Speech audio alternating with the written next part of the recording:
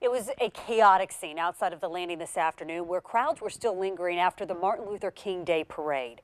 And we have team coverage for you tonight. We begin with Stephen Dial, who is outside the landing with the latest on the shooting. And Stephen, when you see the front door of the landing shattered, it is jarring. It was, Heather, and right now JSO is questioning multiple people. They have multiple people detained, and I'm going to step out of the shot. Right now, the police tape is down, and crews are actively working to replace the shattered windows at the Jacksonville landing. Yeah. Love you to hear it. You know, multiple gunshots. As hundreds filled Jacksonville to celebrate the Martin Luther King holiday, gunshots quickly turned downtown into a crime scene. Like, people just started running towards Tim Plaza.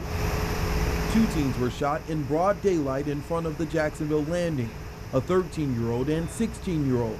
The 16-year-old, police say, is fighting for his life. And there's people starting to shoot out the doors, the 2 doors that come out. They were coming out, they were scattering like roaches. Moments after the shooting, officers blocked several streets near the Jacksonville landing. Witnesses say they heard nearly 10 gunshots. Kind of why there's families and stuff just everywhere. You know, for someone to come up here and spray, it's pretty crazy. A witness shared these images of bloody clothes and shattered glass. Children as young as 13, 14, 15 carrying firearms that their parents don't know anything about.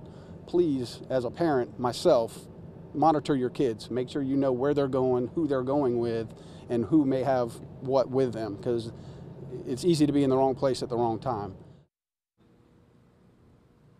And then that investigator said that last soundbite that you heard, he's warning parents and saying that you need to make sure that you know what your kids have. He says in a lot of the recent shootings involving teenagers, they have been with stolen guns from unlocked cars. Now, to continue our team coverage, we want to bring in First Coast News' Julia Janae. Julia, investigators are saying this shooting could be connected to a shooting that happened earlier this year.